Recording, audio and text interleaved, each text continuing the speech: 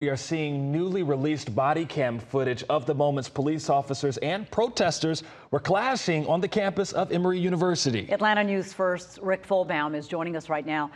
Video from the campus protests here in Atlanta comes as we're also seeing new video, Rick, of the hostages taken during that October 7th attack on Israel.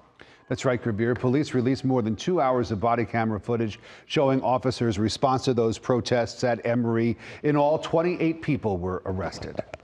Here, you worry about pulling it all the hand. Just pull that. What did